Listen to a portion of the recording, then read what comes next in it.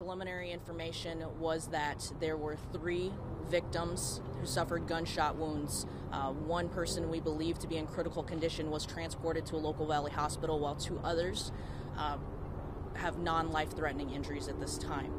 I want to preface with any information that we have right now is preliminary and is subject to change.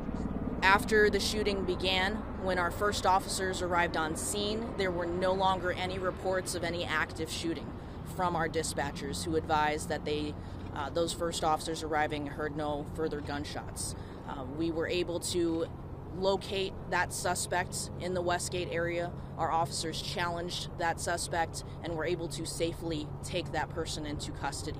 We have advised all of the businesses in the Westgate area, this entertainment district, to shelter in place, which means our officers are going to be going in teams, checking for any other victims, any other suspects, any other safety issues that may be in place.